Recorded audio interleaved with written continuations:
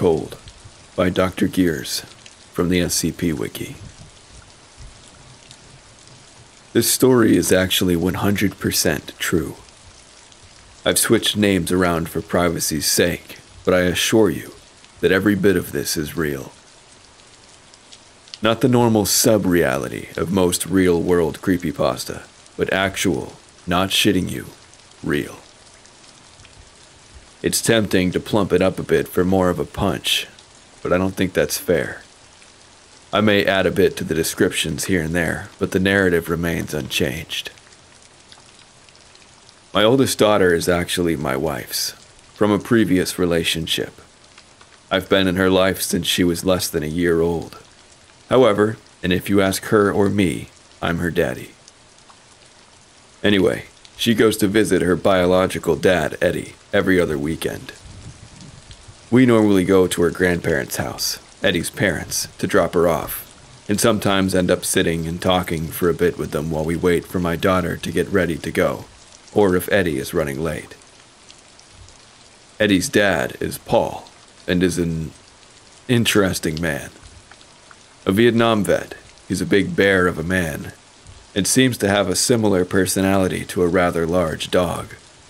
One who looks like he'd rip your face off, but has a heart of pure marshmallow ice cream. He also, apparently, has a very healthy fascination with the paranormal, as we discovered during one of our little conversations.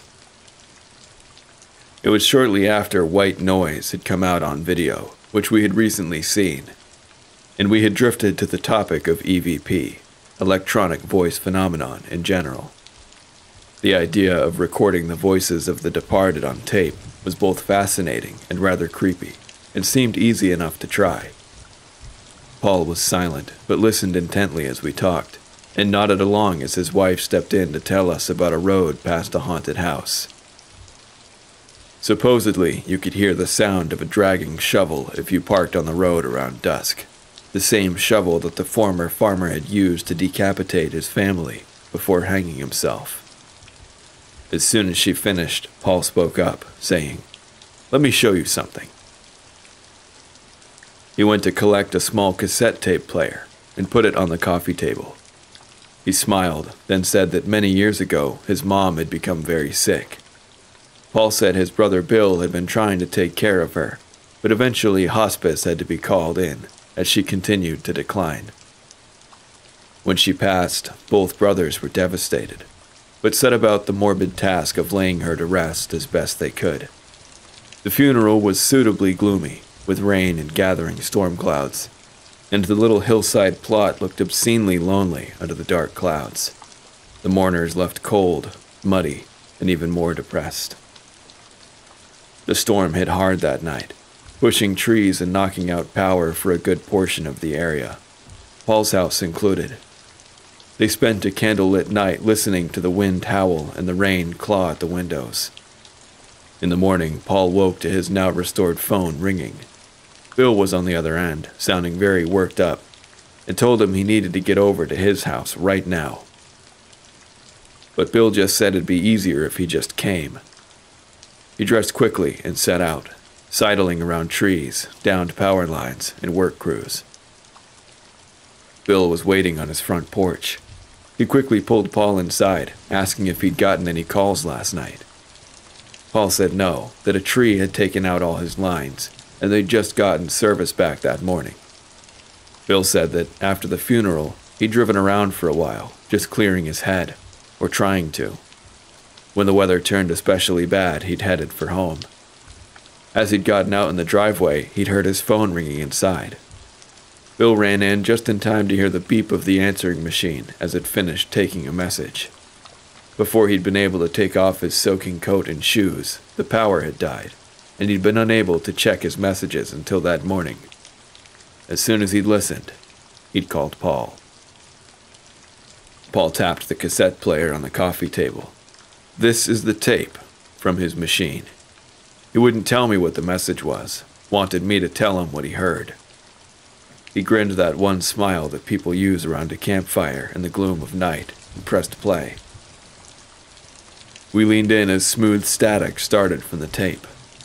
After about 20 seconds, a strange gurgling noise started. It's hard to describe, similar to thick, sludgy water moving through a confined space, like a narrow pipe or drain. It was sloshing and bubbling and very bizarre. This went on for about 8 seconds. Then there was a sudden gasping noise. A voice came on, and it was chilling. It sounded strained and half full, like an exhausted runner trying to speak with a mouthful of water. It strained and gurgled a moment, then hissed out with the sound of chattering teeth. "It's cold."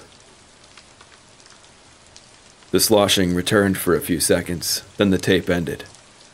I stared at Paul, asking, "The hell was that?" He smiled, saying that he'd asked the same thing. They listened to it 3 more times, just to be sure of what they were hearing. It wasn't the strangeness of the tape that had struck them so much and had sent Bill and Paul hunting for alcohol at 8 in the morning. It was the familiarity. Paul said then, and said now, that he will swear on God, his children, and everything he holds dear, that the voice on that tape is his mother.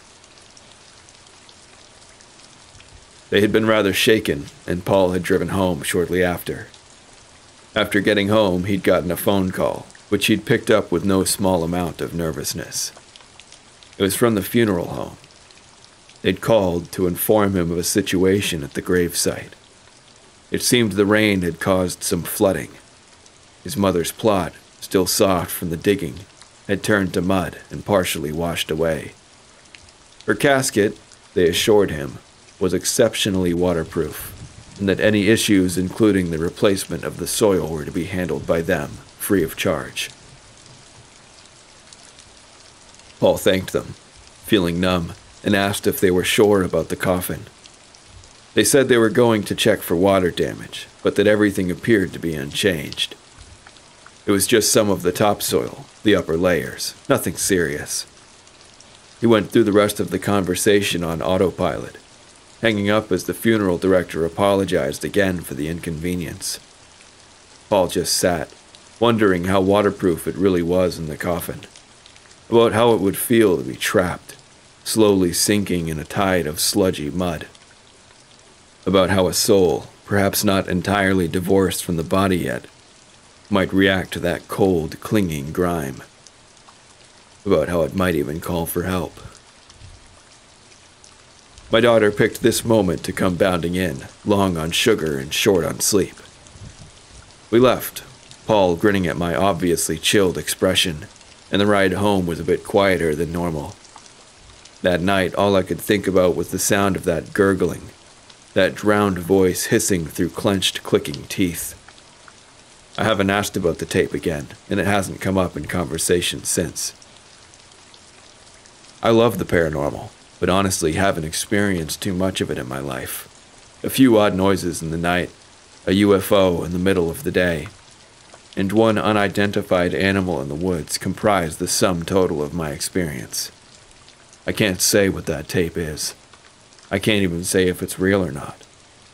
All I can say is that my interest in EVP has been drastically reduced. Thank you guys for listening to this story by Dr. Gears. If you enjoyed it, please like and subscribe, and it'll be linked in the description for you to check out on your own. If you have a story of your own, please email me at awfultoastreads@gmail.com. But until next time, goodbye.